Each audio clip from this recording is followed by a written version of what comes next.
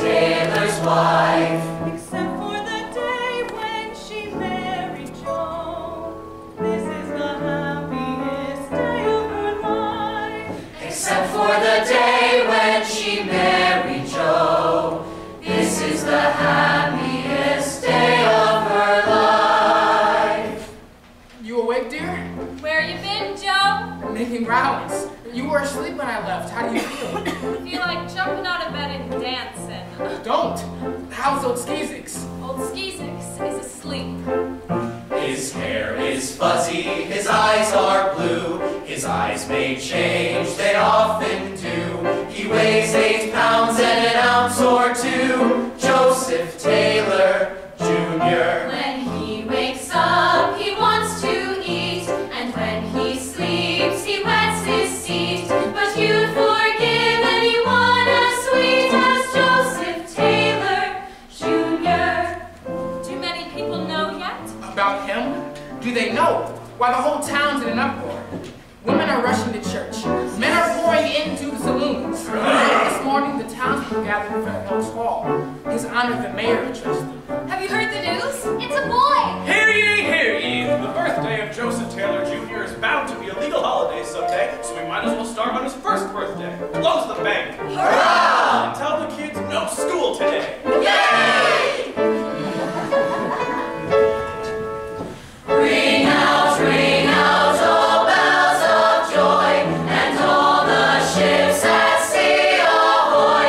The doctor's wife has a bouncing boy, Joseph Taylor, Jr. See what Mrs. Taylor's done. Had herself an 8-pound son. Hail him, everyone, Joseph Taylor, Jr. Joseph Taylor, Jr. Ring all bells of joy for Joseph Taylor, Jr. Marjorie's 8-pound boy. Joseph Taylor, Jr. Marjorie's 8-pound boy.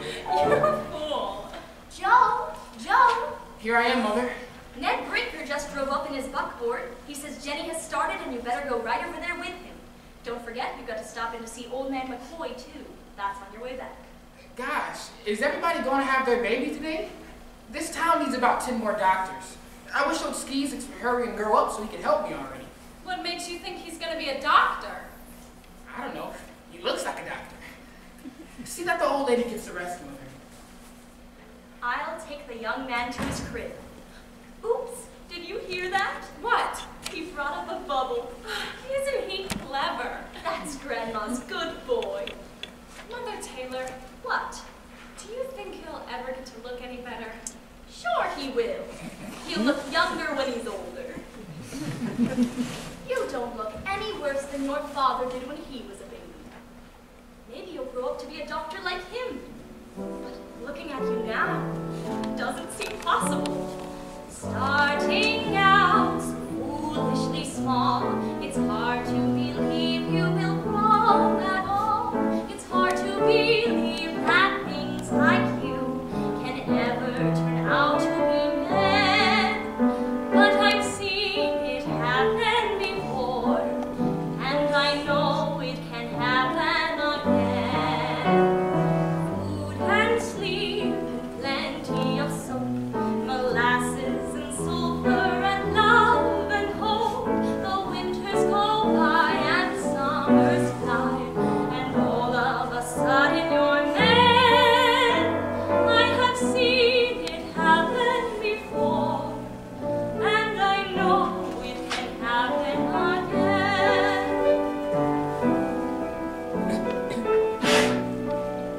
And I know it can happen again.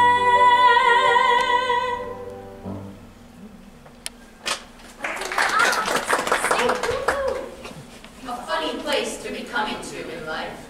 Papa's boy. Precious. Grandma's good boy. Coochie, coochie, coochie. Want to play with the rat? Coochie, coochie, coochie. It's a funny place.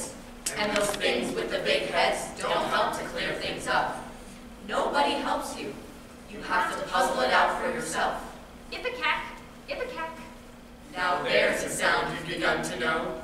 It means they try to put something into your mouth. Sometimes you give them a fight. Open your mouth for mother.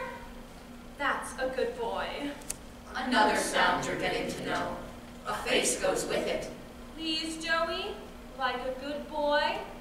All right. Might as well take the darn stuff. If she wants you to. That's mother's beautiful, big, brave man. Knows how to make you feel good, that one. That's how they get you, Skeezix. Call you their big, brave, beautiful man. That's how they make you do all the things you don't want to do. Take your ipecac, comb your hair, buy them wedding rings. You're getting to know that one too. The one with the loud, rough voice. When he holds you against him, he doesn't feel soft like the other one. Well, so long, you two. I gotta go out and kill a few patients. He's leaving. He always goes. Don't let him do that. Stop him. What's the matter, Joey? Are you crying because your daddy's going? Take it easy, Skeezix. I'll be back soon.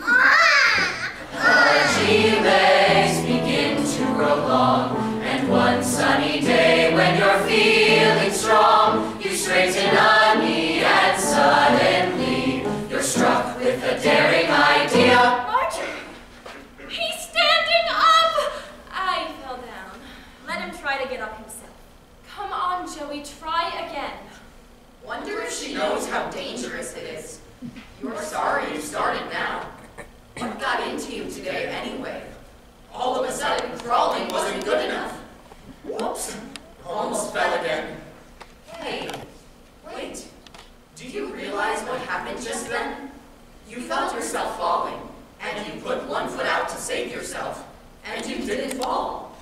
Say, maybe if you keep taking steps, one after the other, maybe going forward is easier than standing still. Come on, step out. 1 foot, other foot. 1 foot, other foot. 1 foot, other foot, 1 foot, other foot. Now you can go wherever you want to go. 1 foot out and the other foot out, that's all you need to know. Now you can do whatever you want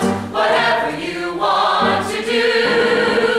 Here you are in a wonderful world, especially made for you. Especially made for you. Now you can march around the yard, shout to all the neighborhood, tell the folks you're feeling good. Folks ought to know when boys feel good. Now you can imitate a dog, chase a bird around a tree. You can chase a bumblebee. Once is enough to chase a bee.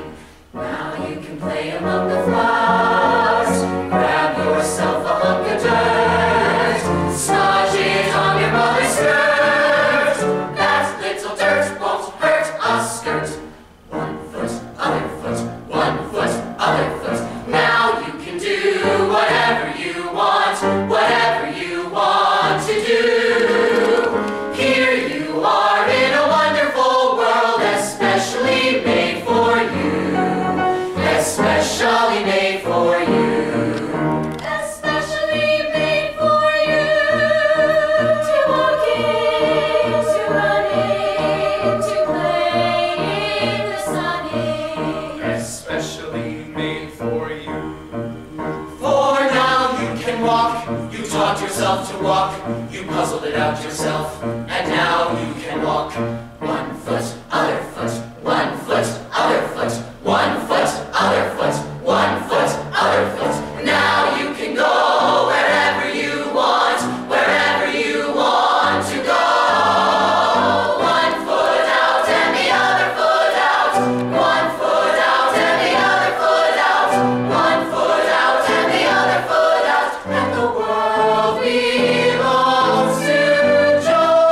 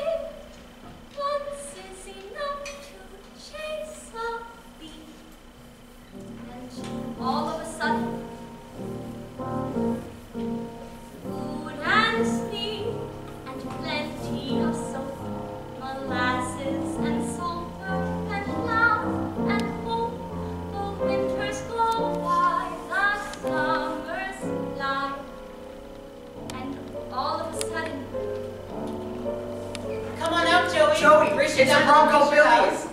But you can't go today. Indeed, that's right. I forgot. His grandma. Oh, yeah. Gee.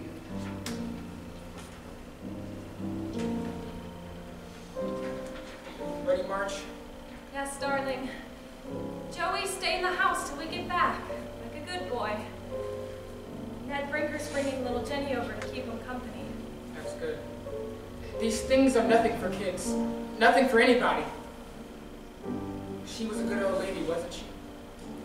These things are nothing for kids. But it did happen to you. You're a kid, and yet here you are. And suddenly you have no grandma.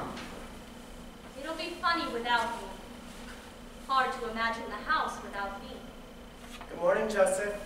I'm sorry about your grandma. Death is a sad thing. People cry and sob, grown people. You haven't seen your father cry. He just looks kind of angry. Grandma was his mother. Gosh, suppose your mother ever... Oh, well, that isn't going to happen.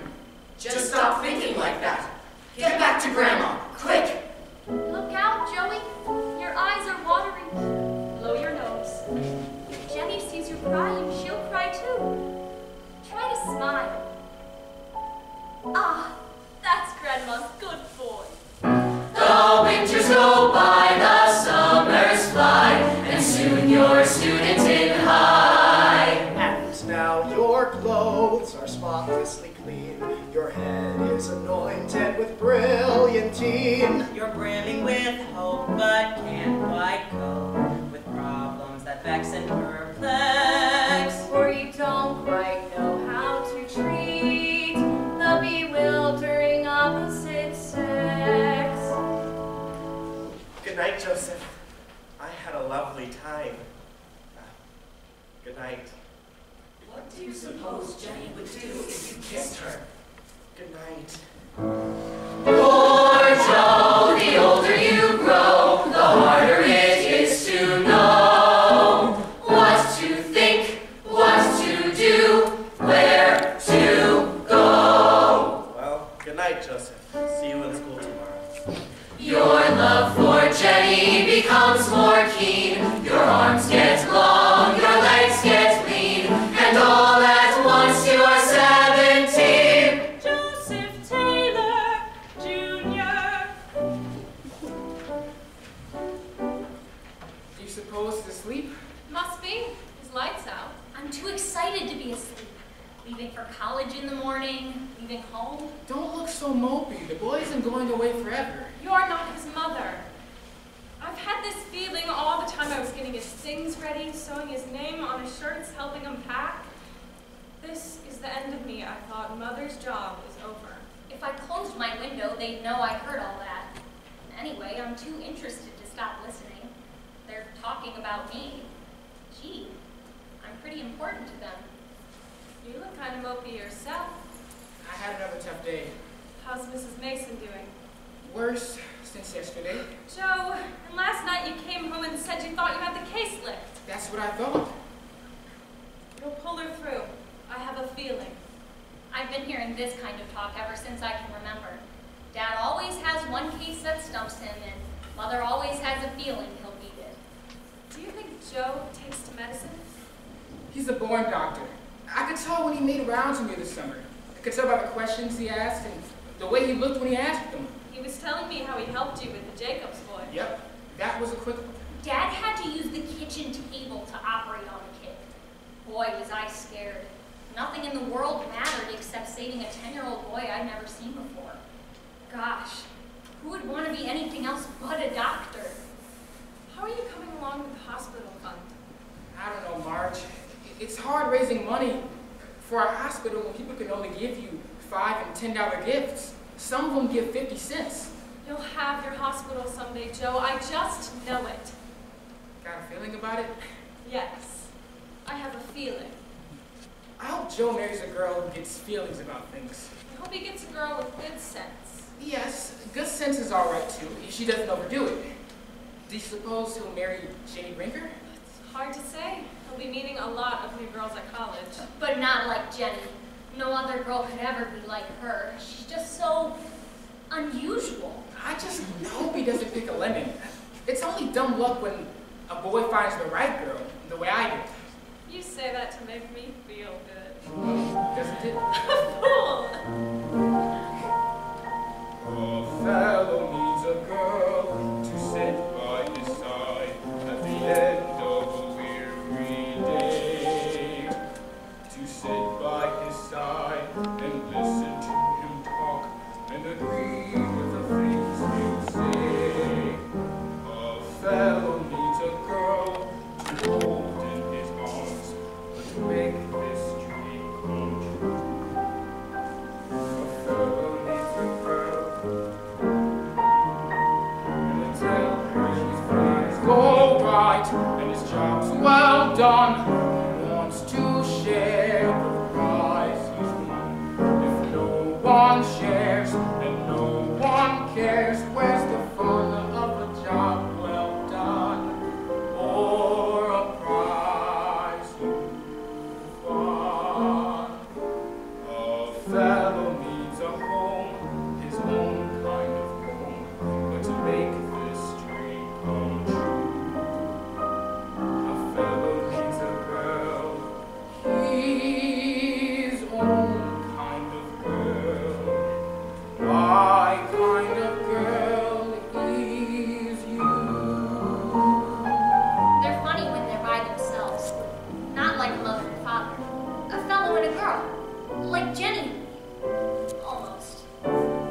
My fella needs a girl to sit by his side at the end of a weary day. So I sit by his side and listen to him talk and agree with the things he'll say. My fella needs a girl to hold in his arms when the rest of the world goes wrong. To hold in his arms and know that she believes that her fellow is wise and strong.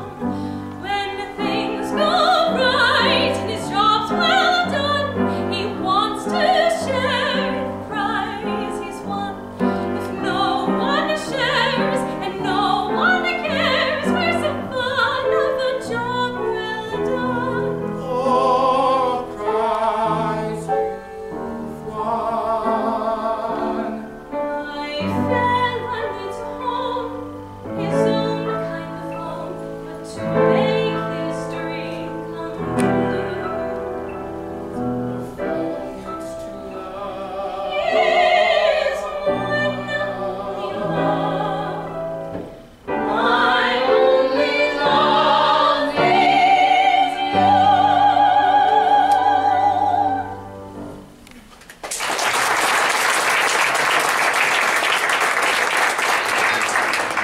Tonight I'm going to the freshman get-together dance at the college gym. What are you going to be when you get out of college? I don't know. A doctor, I guess. What are you going to be when you get out of college?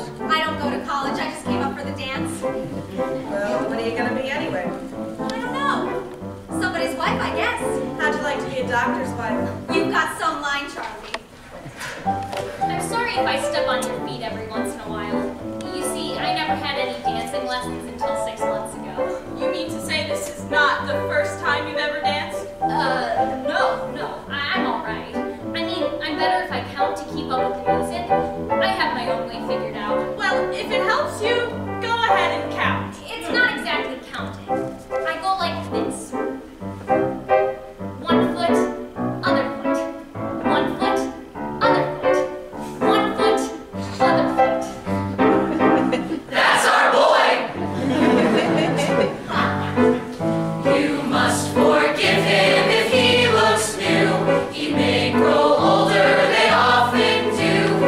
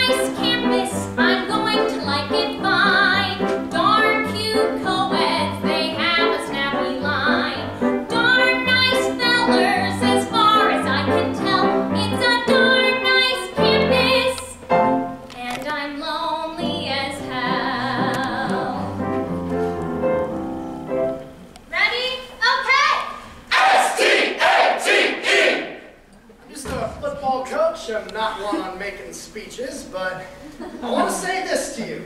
You people up in the stands have got to do your part tomorrow. You've got to let the Wildcats know that you're behind them. Yell! Yell till your voice is hoarse, then yell some more. This is your college, your team, the Wildcats. Don't let them down.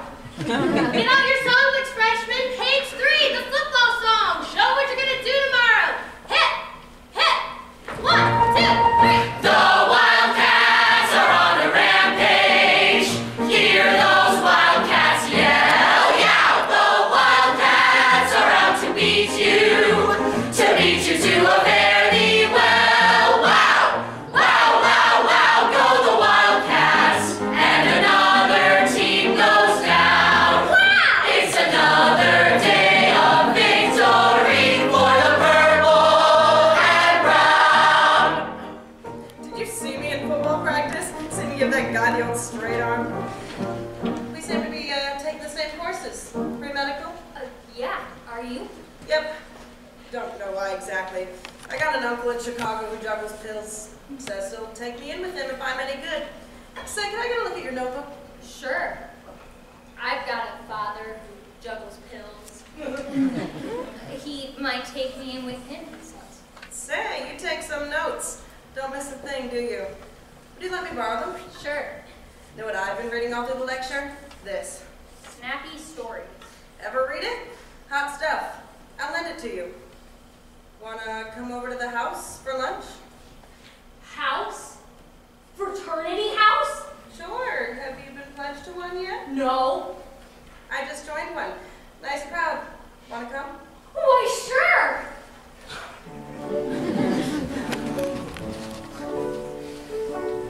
It's a darn nice campus with ivy on the walls, friendly maples outside the lecture halls.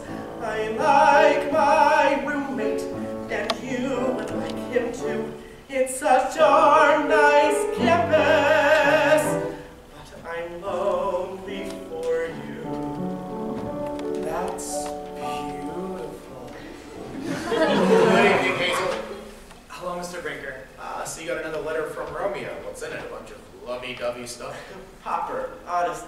Let's see. Only 2.5 more years in college, then 4 years in medical school, then 2 more years as an intern, then God knows how long before he can get enough paying patients to support a life. Making a brilliant choice, my dear. Brilliant. Popper, honestly, why does he have to be a doctor? Because his mother wants him to be. Her father was a doctor. Her husband's a doctor. And if her darling son Joey isn't a doctor, this whole town is going to get sick and die. Gosh, I don't envy you. With his mother against you, there isn't much you can do. Oh, I wouldn't say that, Hazel. There might be a lot I can do. Gosh, Jenny, what goes on that little head of yours is nobody's business. Remember Hazel Skinner? She was over to see me today, and I bet your ears burned. Hazel is going to marry a man named Bobby Martin. He is only 1 year older than you, but he is making lots of money selling automobiles. His family wanted him to be a lawyer, but he says that the trouble with professions is that you study years and you're an old man before you make any money. I guess that's all the news. Fondly, Jenny. Persicos odi quer operatus. Odi, I hate. Hello, Joe. Lo, what's your hurry? Late for a date. Wanna come along? I think she's got an older sister. I don't know how much older. No thanks, Charlie. I got a lot of Latin to translate. Okay, boy. You take the dead language, I'll take my live woman. Only one I care about is back home. Just got a letter from her. Got a clean shirt. Yes, but I only have one. Swell. That the dame you want to marry? If she'll wait for me. I don't know if I ever told you this, Charlie, but she's the only girl I ever had a date with. I suppose you think I'm crazy. Well, you're something like a guy who goes fishing for the first time in his life and decides to quit after he's caught his first fish. For all you know, the waters might be filled with gorgeous, tasty tuna. And you might be settling for a sardine. I'm taking your tie, you don't mind, do you? I'm not settling for any sardine. Of course you're not. She's probably a wonderful girl. Only thing I say is that your dollar bill or mine? Mine. I'll pay you tomorrow when I get my check. Only thing I say is it's all right to get married eventually, but I want to have plenty of fun first. People can have fun after they're married. What people? My father and mother, they have lots of fun. Don't yours? I guess so. But not with each other, I don't think. Sure you don't want to come? Relax. Uh-huh. Leave that translation out so I can copy when I get back. Okay. Thanks, so long. So long. Hey, put my shirt in! An acid is monobasic, dibasic, or tribasic, according to the number of replaceable hydrogen atoms. Thus, HNO3 is monobasic, H2SO4 is dibasic, H3PO is tribasic. Book 2 of the Odyssey, where we left off yesterday. Mr. Taylor. Dear Joe, Hazel and Bob have the cutest white stucco house. They are living together like two lovebirds. Lucky bums. Mr. Taylor. Thus did Telemachus invoke Zeus, and the all-powerful, answering his prayer, sent forth 2 eagles from his mountain. Swift as the wind of a storm they flew, wing-tip to wing, in lordly. She is never away from her home in your heart. In your heart every day she is playing her part. All living matter proceeds from pre-existing living matter. The new form takes on the character from that from which it came. Hazel is going to have a baby. How I envy her. That's all the news. Fondly, Jenny. The aim of philosophy is to exhibit the universe as a rational system in the harmony of its parts. Dear Joe, Popper is taking me to Europe. He wants me to make new friends. New friends. Get that, Joe? Her father wants her to find a husband. Some lousy nobleman, perhaps. Where does that leave you? A molecule is the smallest part of a substance which can exist. Alone. Alone. You'll never get her back. Think of the men she'll meet on the steamer. And when she gets to England and Paris. I met a charming boy named Bertram Woolhaven. She wants to get married. She's tired of waiting for it. Damn her! Damn her! Bertram's father is in the coal and lumber business, too. That's the end, Joe. An alliance between 2 big lumber families. It's the handwriting on the wall. Unclasps her warm jewels one by one, loosens her fragrant bodice. By degrees, her rich attire creeps rustling to her knees, half hidden like a mermaid in seaweed. Pragmatic philosopher searches for the hypothesis which can best serve him. Philosophy? Hell, you'll never drive her out of your mind. In your heart every day she is playing her part. Bertram is teaching me how to swim. We're learning a new stroke. She is never away and you'll never be free. The Greek philosophers finally rebelled against fatalism. We need not be dominated, they said. We need not submit, Joe. We need not be dominated. To hell with her. Lots of good fish in the sea. Did you say that girlfriend of yours had a sister? I'll say she has. Then get her. I'm on the loose.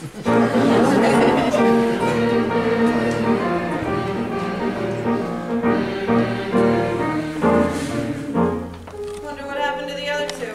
Oh, they won't get lost. My sister knows every inch of these woods. Wouldn't it be funny if she and Joe fell in love like you and me? Yeah, only I hope they don't take too long to fall in love. I've got an 8 o'clock class. Oh goodness, it was your idea to drive out here after the movie. You said it'd be romantic to sit in the woods in the moonlight. Well, it was for a while, wasn't it? Well, why do you say wasn't it like it's all over? Sometimes I think these nights don't mean to you what they mean to me, do they? Absolutely. You aren't just kidding around with me, are you, Charlie? Absolutely not. But what gives you ideas like that? Oh, I don't know. Sometimes I think this is just a college romance, and when you graduate, you'll go off and forget all about me just like all the other boys. Like all the other boys? I mean like all the other boys with all the other girls. Let's go and look for Joe and that big sister of yours.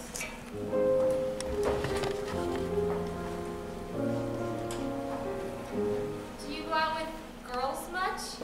What makes you ask? I don't know. I was just thinking. You meet all kinds of fellows, don't you? I mean, don't I? What kind would you say I am? I don't know. You're a problem. Problem, eh? Do you know you're a hell of an attractive girl? Beulah, what would you do if...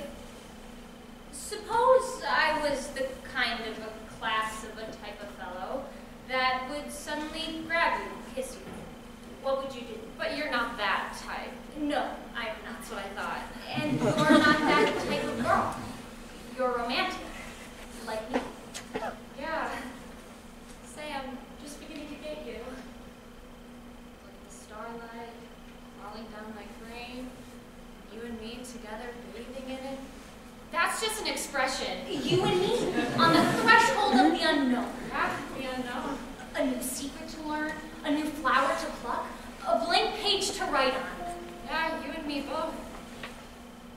No keepsakes have we for days that are gone. No fond recollections to look back upon. No song that we love, no scene to recall. We have no traditions at all. We have nothing to remember so far, so far, so far. We haven't walked by night, shared the light of a star. So far, your heart has never fluttered so near that my own heart alone could hear it. We haven't gone beyond the very beginning.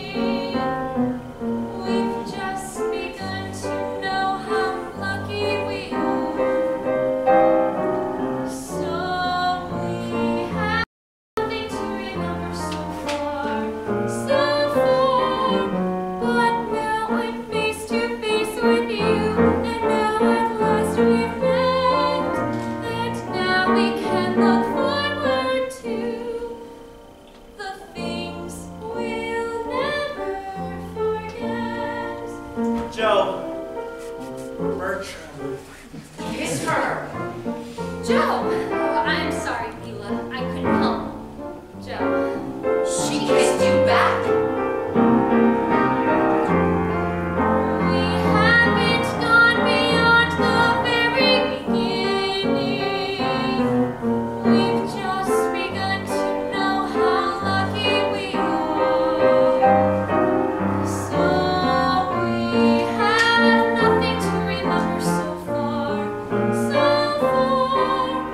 but now I'm face to face with you, and now at last we've met, and now we can look forward to the things we'll never forget.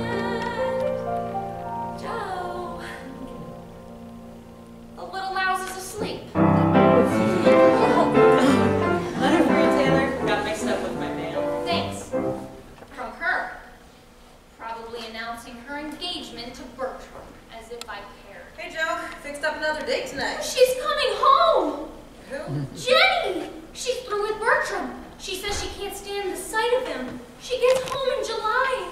Oh, how can I wait? I thought you said you were on the loose. Oh, I'm through with that philandering. Okay. I'll carry on for you. Oh, what'll I say when I see her? First, I'll give her a piece of my mind about this Bertram business. Shall I tell her about that girl last night? No. Let bygones be bygones. Oh boy, July.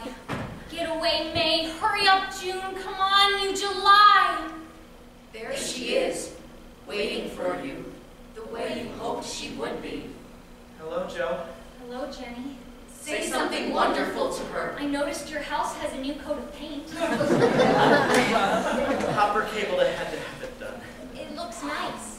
Get the conversation around to her and you. You look different too. Older. Prettier. That's it. Go on. Want to sit down? Yes, I would. yes, yes. Jenny, darling, I want to sit next to you, to be near you, to touch you. Nice night. It's just the kind of night I hoped it would be. Did you think much about tonight, too? Did you? Quite a lot. You are never away from your home in my heart. I always think of you quite a lot. There is never a day. There is never a day when you... Jenny, I think about you all the time. Do you, Joe? Every minute. You are never away. You're holding my heart. There is never a day when you don't play your part. Heed the words that I say.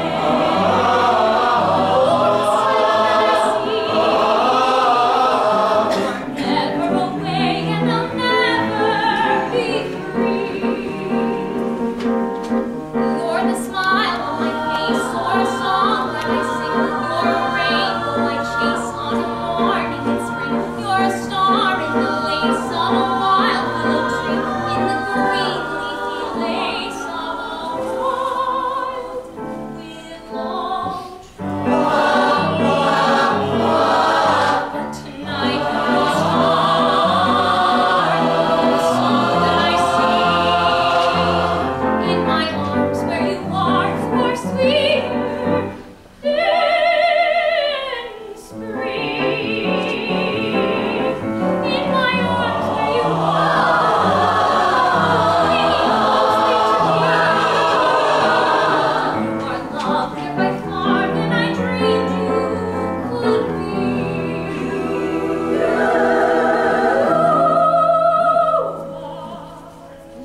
Lovelier, my darling, than I dreamed.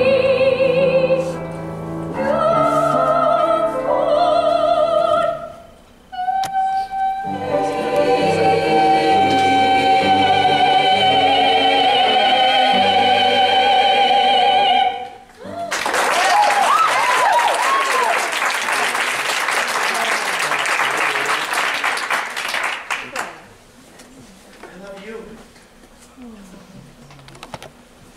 Going to medical school next year? Yep. I've been working a lot with Dad this summer. You know, a doctor doesn't always know what to do at first. He tries this or that, and it doesn't do any good. Then he hits it, and you see the patient get better every day. Well, then you know it's about the best thing a man can be, a doctor.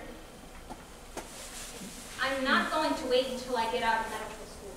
We've got to get married sooner than that. I'm going to speak to my dad about it. I guess I'd better speak to your father, too. Do you know if he likes me? He likes you a lot. Only he's going to ask you about how you're going to support me. The other night on the boat, he said he needs a young man to help him in his coal and lumber business.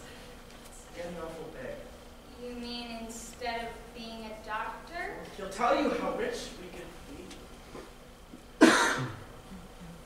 Whatever happens, Joey, it's got to be you who decides.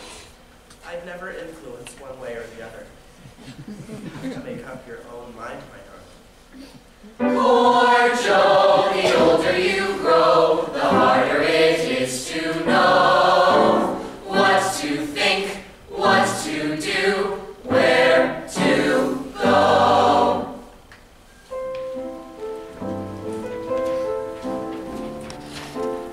Joe, this local hospital you're trying to build, know why you're having so much trouble raising money?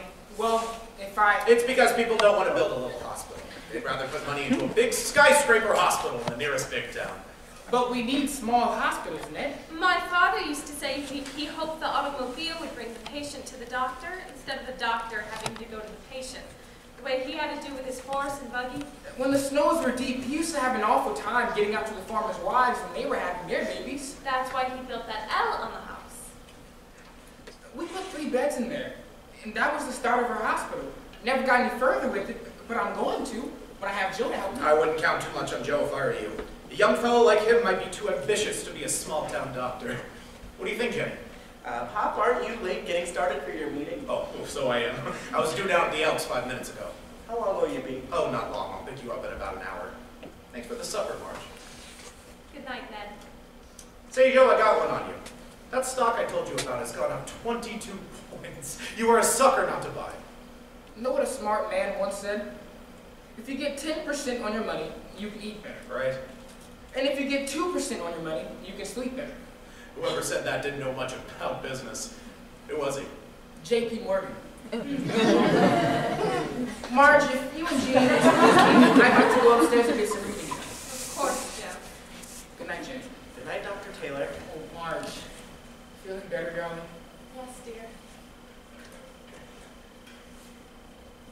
What did your father mean by that, Jenny? By what, Mrs. Taylor? About Joe being too ambitious to be a small-town doctor. Has Joe said anything about that to you? No. It's just, Pop thinks, well, it seems a shame with a wonderful business like Pop's. He has no son, and he says he can teach it to Joe in a couple of years. Pop thinks Joe is smart. So do I. Joe's good at anything he likes to do. Joe's good at medicine, Jenny. His father says he's a born doctor. Jenny, what would you do if Joe refused to give up medicine? What would I do? I'd see to it that he became a real doctor, a rich one. We'd go to some big city and I'd help him get to be the most successful doctor in town. I guess I'm more ambitious than you.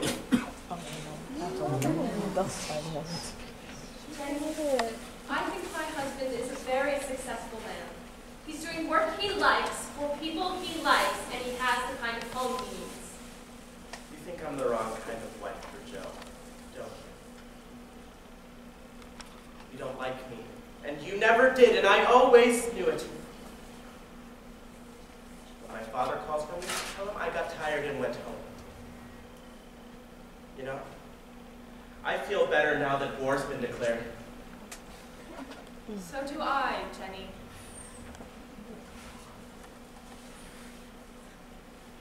Joe?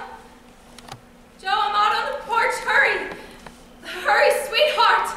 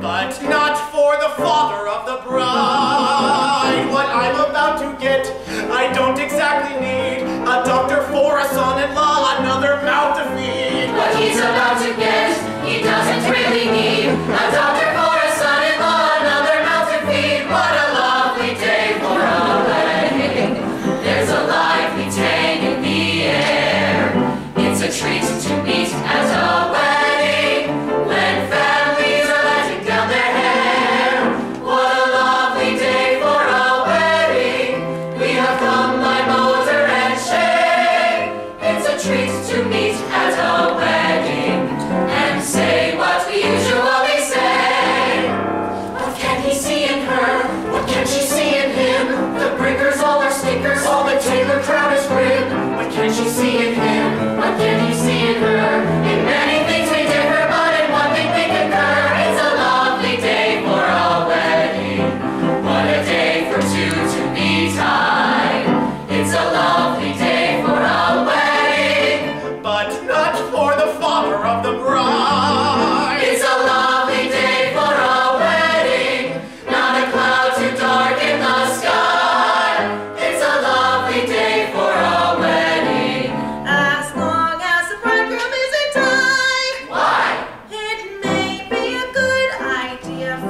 dough, but it wouldn't be good for me to sit in a mortgaged bungalow with my little ones on my knee. I'd much rather go and roll my dough on a casual chickadee. I don't want a mark that'll have to toe. My toe can go where it wants to go. It wants to go where the wild girls grow in extravagant quantity, to bask in the warm and peaceful glow of connubial constancy. Maybe awfully good for good old Joe, but it wouldn't be good for me.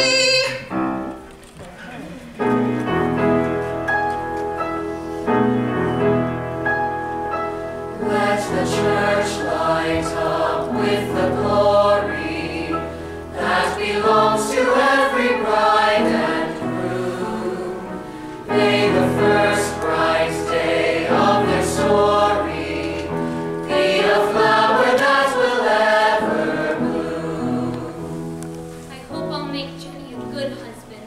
You were always a good boy. Honey, I've been thinking a lot about Grandma lately. Dearly beloved, we are gathered here together and in the sight of God and in the face of this company to join together this man and this woman in holy matrimony. A change has come over us. The simple words, the commonplace words, and the two serious children listening. A change has come over us. The whisper jokes, the cracks that seemed funny a few moments ago aren't funny anymore. This is no time for the humorous skeptic or the gloomy prophet. This is a time for hope. These children desperately need our hope. If any man can show just cause why they may not be lawfully joined together, let him now speak, or else hereafter forever hold his peace. Joseph, wilt thou have this woman to thy wedded wife, to live together? Starting out so foolishly small, it's hard to believe they will grow at all. But winters go by and summers fly, and all of a sudden they're men. I will. Jenny, Janet. listen. Janet, wilt thou have this woman to thy wedded husband, to live together after God's ordinance in the holy state of matrimony? Wilt thou love him, comfort him, honor and keep him in sickness and in health, and forsaking all others, keep thee only unto him, so long as ye both shall live? Jenny? I will. Who giveth this woman to be married to this man? I do. Joseph. I, Joseph, take thee, Janet, to be my wedded wife.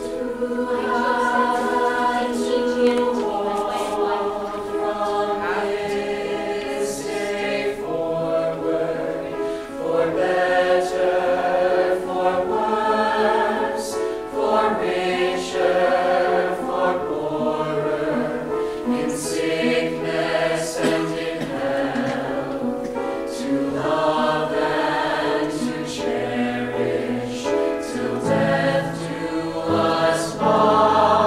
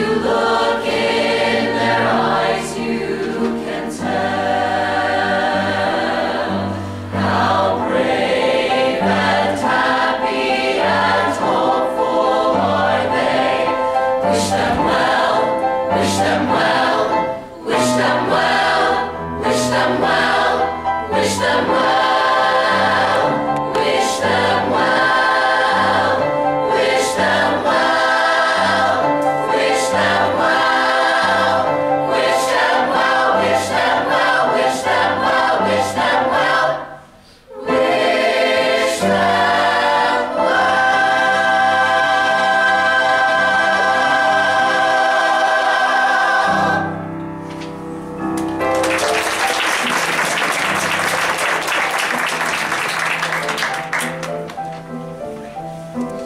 Working hard, baby. Hello, Pop. Joe out making calls? No, he went up to State College for a fraternity reunion. You know what I saw just now? No, what? I was passing my old place, and that fool was taking my name off after he bought the right to use it. Breakers Coal and Lumber. That's a name been known around here for years. And then he puts his own name up. Ramazzotti. What the hell does that mean? It means Ramazzotti owns your business. The ignorant dumbbell. He also happens to own our old house. He isn't such a dumbbell. Meaning I am. I'm the only one that got caught in the crash, I suppose. If the government would only do something, a man would have a chance to get back on his feet. What could the government do? Well, if they could do something, that's what a government is for. That Hoover. Jenny!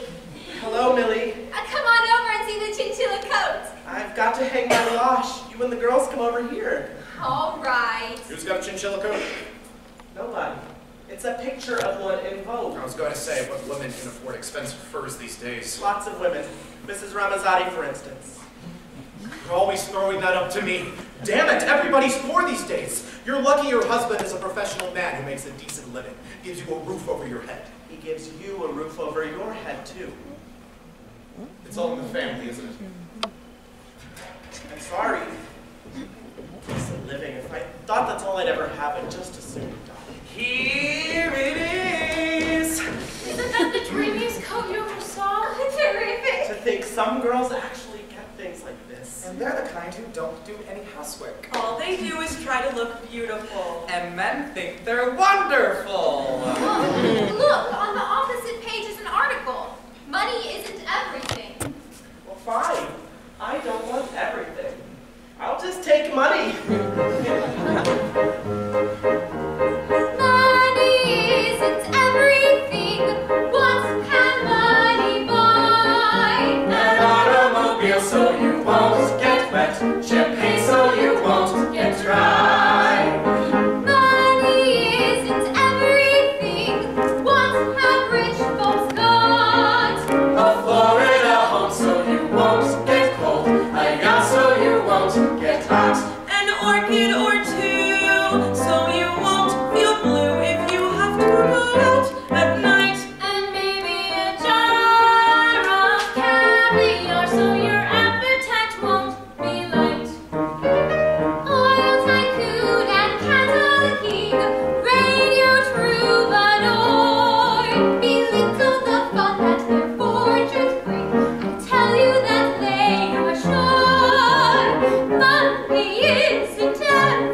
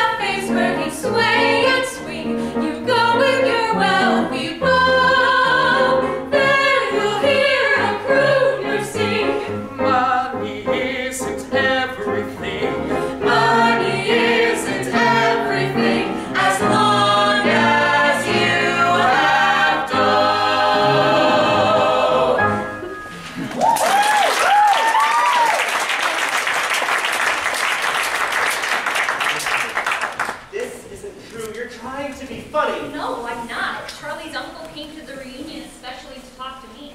You were offered a chance to be his partner, a partner of Dr. Denby. Well, you see, I was kind of a white-haired boy of Denby's when I was an intern at his hospital. And you have the nerve to stand there and tell me you turned him down. Turned down a partnership in his I've got to think of my father. I'm just beginning to be some help to him.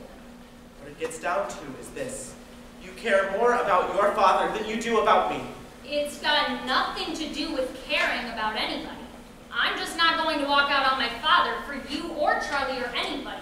I'm not going to do it, that's all. Go easy, Jenny. When a man slams a bathroom door like that, you're in trouble. Use your head. This is the biggest chance you'll ever have. Maybe the only chance to get the kind of life you want. Be clever.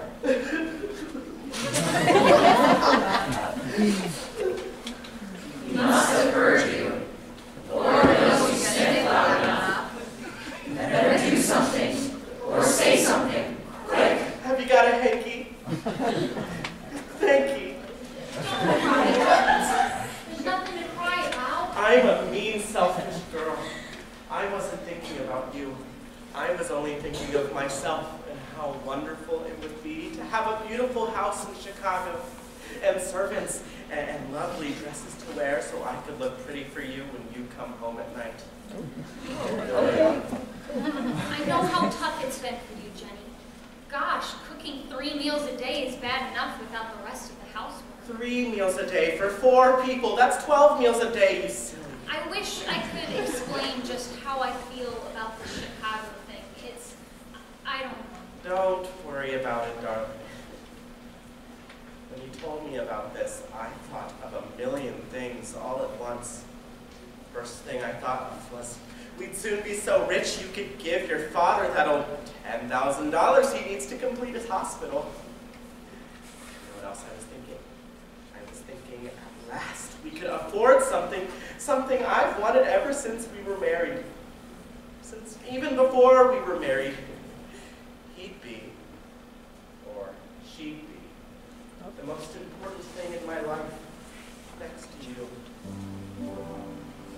Oh, Joe, the older you grow, the harder it is to know what to think, what to do, where to go. Dad? Dad? Hello, Joe. Just looking over your part of instruction. Not instructions, Dad. Just a few suggestions about the people I've been taking care of. I particularly wanted to talk to you about that Riley kid. Oh, I know Vincent. Works on the farm all day and studies all night. Wants to be a priest. That's the one. TB. Well, if Vincent's tubercular, I'll call up the commissioner and get him put on the list for the state sanitarium. That'll mean giving up his studies, won't it? Of course it will. He oughtn't to be doing anything for a couple of years. Well, you see, that's our biggest worry, Dad. He's going to think he'll be too old to go back to his studies. The only reason he wants to live is to be a priest. You've got to see that he doesn't lose hope. Get kind of wrapped up in these people, don't you? Yes, you do. Of course you do. They're your people after you've helped them. Why does your heart feel so heavy? If it's so fine to go to Chicago to be rich and successful and famous, why does your heart feel so heavy? You could still change your mind. Let the train go without you. Well, so long, Dad. Don't take any wooden nickels.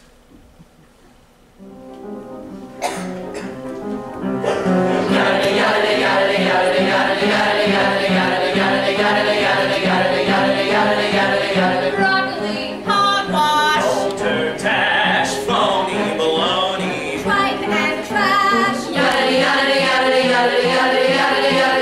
busy, busy, I'm busy as a bee. I start my day at 1:30. When I finish running, it's time to dress for tea. Nothing we have to do gets done. The deep-thinking gentlemen and ladies who keep a metropolis alive.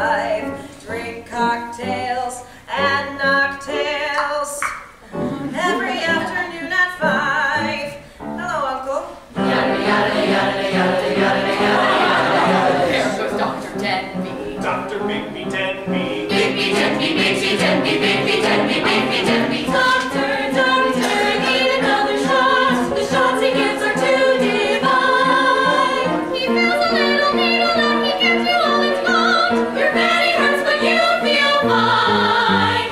Broccoli, yada, yada, yada, dash, yada, yada, meatball, yada, yada, and trash.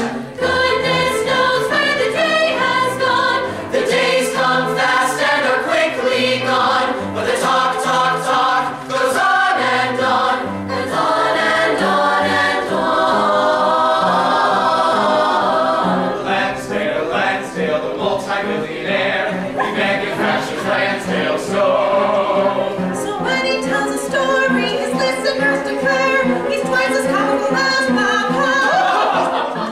I can't sleep at night. When I was 4 years old, I tried to murder my nurse. My psychiatrist says my wife is taking her place. What you need, little lady, is good rest. 1 month in hot springs for you. Golf, dancing. Oh, thank you, doctor. And when you come back, I'll give you some shots. Not 1 week. Hot springs for you, little lady. I just came from Hot Springs. All right then, Palm Springs. If the government would only let us alone, that Roosevelt. I've tried reading a book. Look at Miss Boathouse. She simply doesn't know how to drink.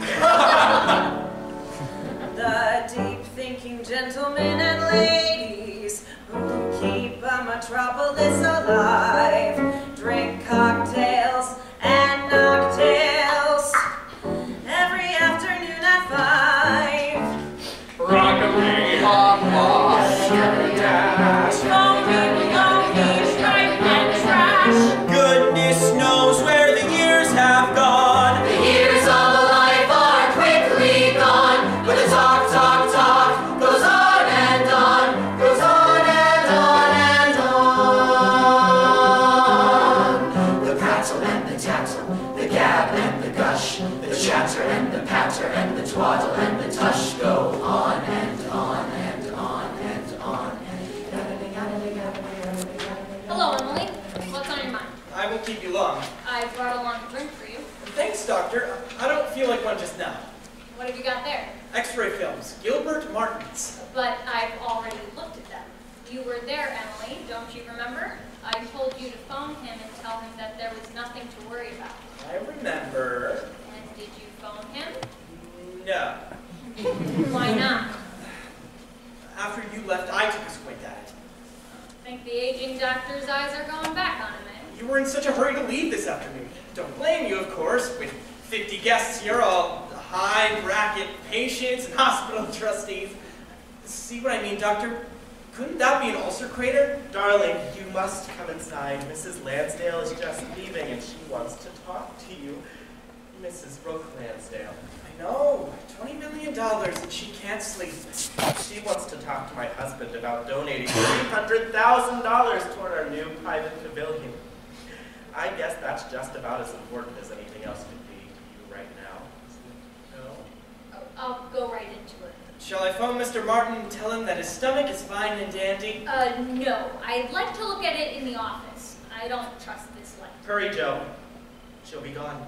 I'll stay here and talk to Miss West. I was just going. Good night, Emily. Good night, doctor. And thanks for calling this to my attention. It was nice of you to come all the way up in this kind of weather. Joe, don't dawdle. She'll be gone. All right, dear. All right. Forgive me for taking him away from you. Social contacts play such an important part in a practice like ours. Half the battle. Exactly. A big medical practice is like any other big business. If you want to be an important doctor with important patients, you've got to give time to them, play golf with them, and go to their homes for dinner, have them at your house for cocktails. Of course, you can't do that with every stumble bump who gets sick, so you focus on the important ones, the leaders of the community. That's just what I tell the doctor, just the phrase I use, the leaders of the community. You're so right, Mrs. Taylor. Of course, I'm not criticizing my husband, but he's not the most practical man in the world. Kind of a softy. That's right. And he's too inclined to give too much time to the little things and not enough to the things that count. Oh, I think he's learning, Mrs. Taylor. I think he's learning fast. He left his drink. I'll take it. That's mine! Oh, sorry. Thank you. Taxi! Taxi! This is what I get for being a Girl Scout. Save the doctor, save the patient, and get pneumonia myself. The way I feel now, I wouldn't care much. He lets that wife of his lead him around by the nose. Well, if a man lets himself be led around by the nose, then that's all he rates. The boss gets on my nerves, I've got a good mind. I've taken all I can, it's time to get up and get and move to another job or maybe another town.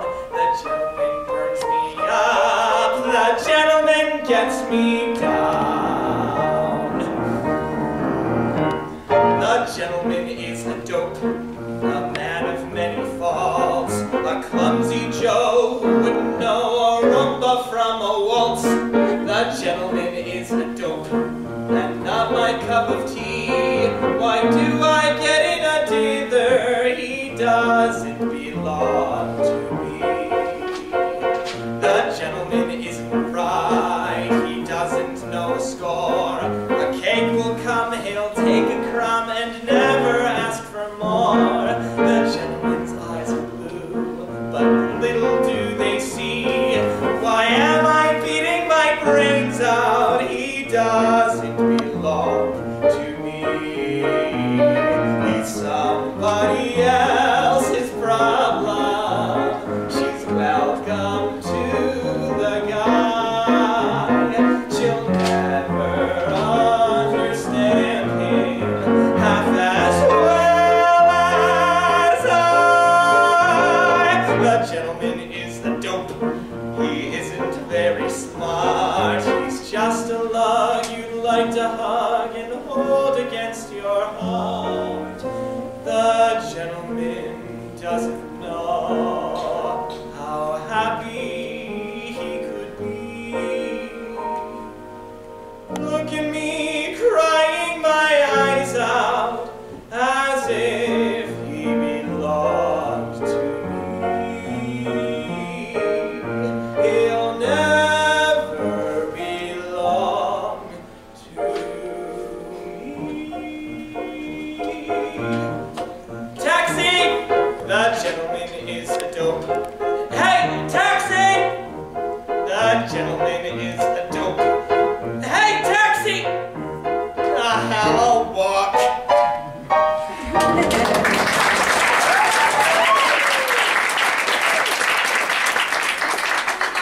Oh yes, come in, sit down, doctor. Two things. First, about yourself. I'm very pleased with you, Joseph. Not only because of your work here at the office, but at the hospital. You, well, you've won the regard of Brooke Lansdale and the approval of our, well, biggest trustee is even more important than my approval. Now, I come to my second topic. Charlie, my nephew. You don't think he's been drinking too much, do you? Well, no. As a matter of fact, Dr. Denby. Excuse me.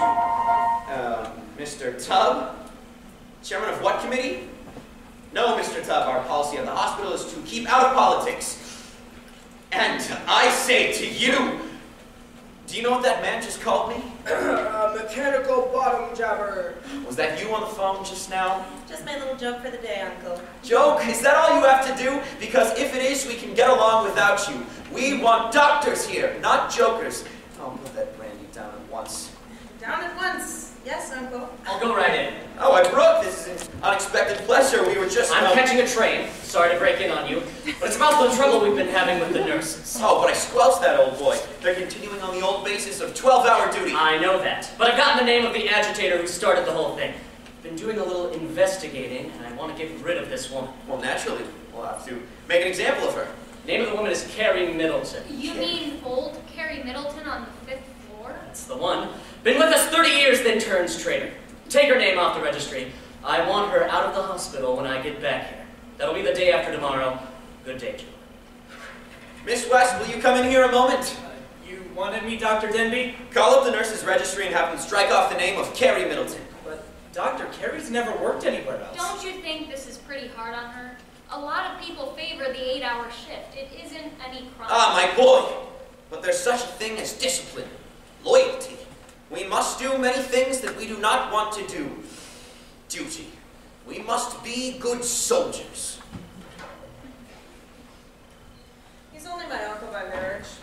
I wonder if Carrie would go down and help my father out. He's up to his neck in a flu epidemic. Good idea. But don't tell Lansdale. Must be too friendly with anybody he doesn't like. Well, to hell with Lansdale. Tut tut, my boy, there are many things that one would like to do that one does not. Duty! You must be good soldiers! This is a big-time medical practice, Joe. Sure, through the portals of this office past the biggest screwballs in town. And the most repulsive. Our world is for the forceful and not for sentimental folk, but brilliant and resourceful and paranoid gentlefolk. Not soft and sentimental folk. Allegro, a musician, would so describe the speed of it, the clash and competition of counterpoint. The need of it? We cannot prove the need of it.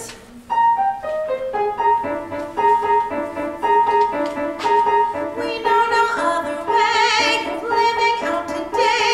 Our music must be galloping and gay. We muffle all the undertones, the minor blood and thundertones. The overtones are all we care to play.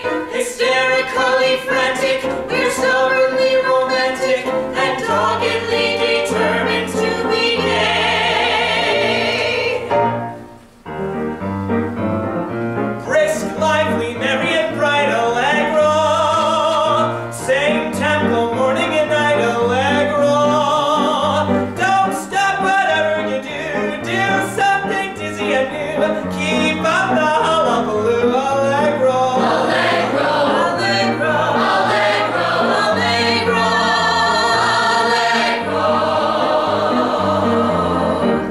We spin and we spin and we spin and we spin, playing a game no one can win.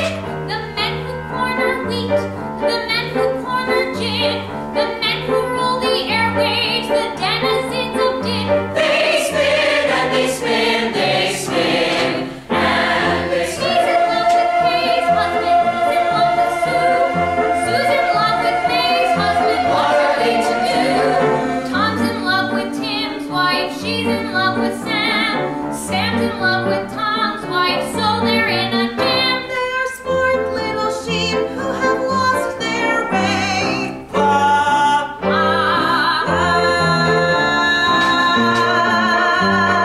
Brisk, lively, merry and bright, Allegro. Same tempo, morning and night, Allegro. Don't stop whatever you do, do something dizzy and new. Keep up the hullabaloo, Allegro, Allegro, Allegro, Allegro,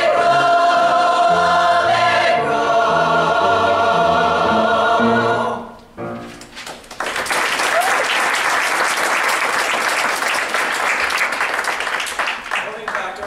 Anybody waiting? The zoo is packed. Mrs. Molehouse is in the recovery room waiting for her stomach pump. You seem a little low today, boss. I am. I just had a letter from a boy who used to be a patient of mine. He was going to study for the priesthood at one time. It was a sad, hopeless little letter. The TB case. You told me about it I did. several times. I guess I feel guilty about him. I can't get rid of the feeling that if I'd spent the last 5 years on one boy like Vincent, I'd done the world more good than I could do in a lifetime here.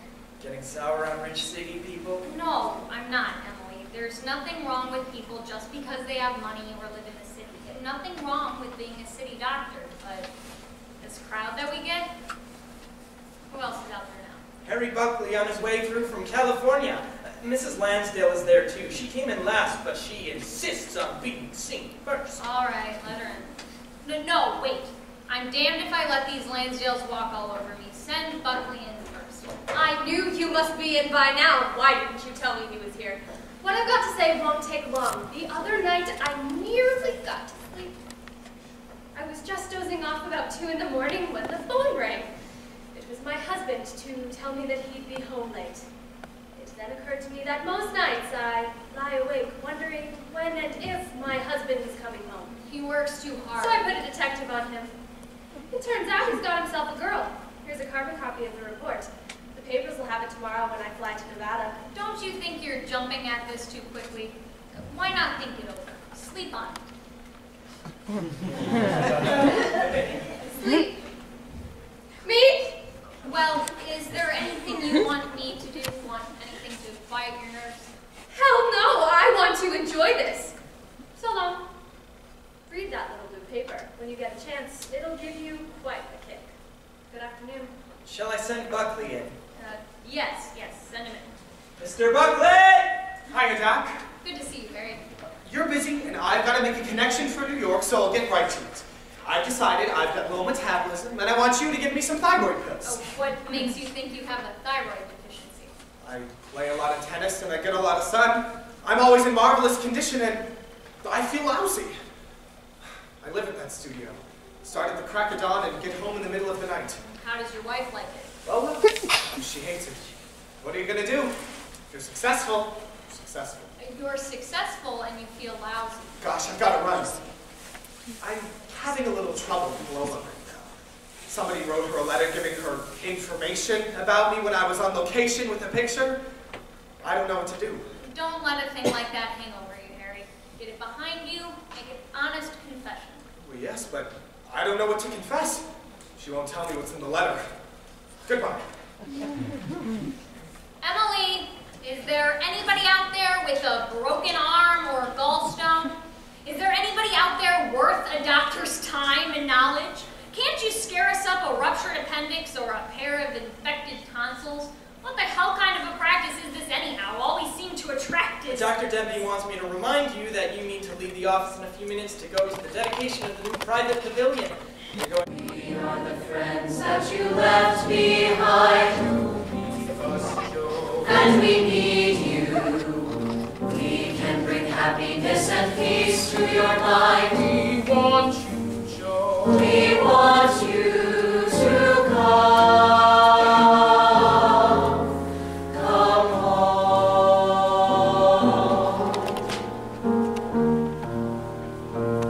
Come home unto life by a laughing spring, where the breezes sing and caress your ear. There is no sweeter sound for a man to hear. Come home, Joe. Come home. You will find a world of honest friends who miss you. You will shake the hands of folk whose hands are strong. And when all their little kids run up and kiss you, you will know that you are back where you belong. You'll know you're back where there's work to do, where there's love for you, for the love you give. There is no better life for a man to live. Come home, Joe. Come home.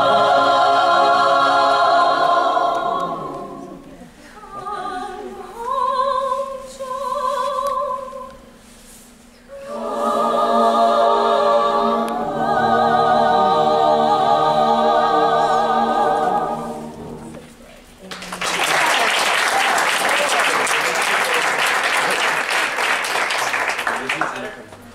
Yes, I'm sorry. I went kind of haywire, I guess.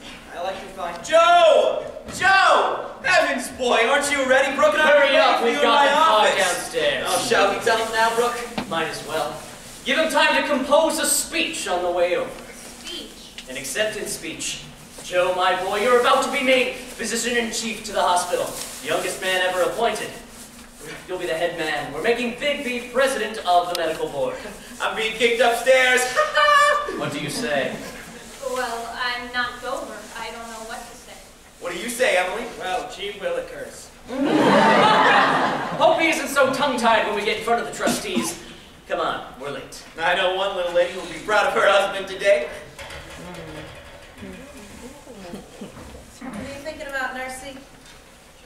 about how hard it is for a man to get off a merry-go-round after it gets going fast.